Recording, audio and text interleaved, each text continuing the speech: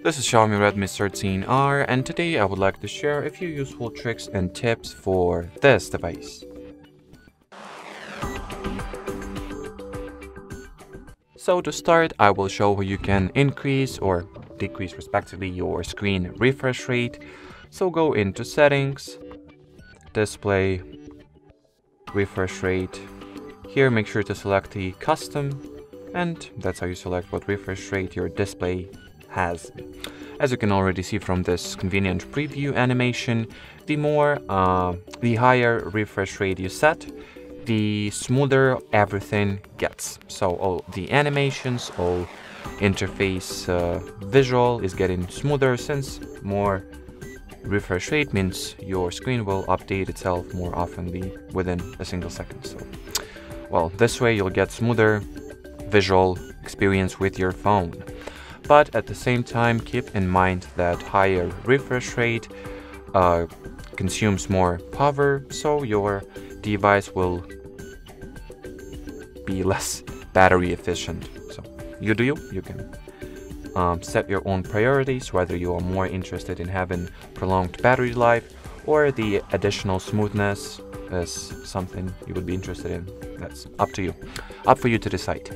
Or if you do not want to manually change it and think about which refresh rate value I should set, you can just set it to default, which means that the system will automatically change between those values in accordance with, well, usage scenarios that it will learn from you. So the next option that I wanted to show today is called memory extension. This feature allows you to increase the amount of RAM you have available to you, improving the system performance, allowing you to multitask better and more efficiently by being able to have more background running apps. So in order to manage and enable and, well, just configure this option, you'll need to go into settings, then additional settings. Here open the memory extension. Now select the amount of additional RAM gigabytes you would like to get and simply reboot your device so those changes will be applied. I will not do that now, but if you would like for this option to take effect, make sure to reboot your phone. Another cool option that I wanted to share with you today is the fact that on this phone you can customize the sound through the graphic equalizer feature. In order to access it, go into settings, then sound and vibration, then sound effects, graphic equalizer.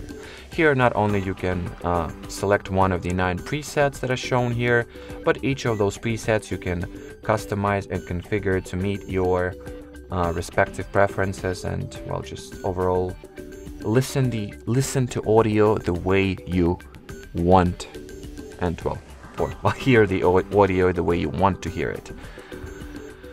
And the final feature or option that I wanted to share with you in today's video is located in the status bar or notification control center category of settings, and here open the status bar.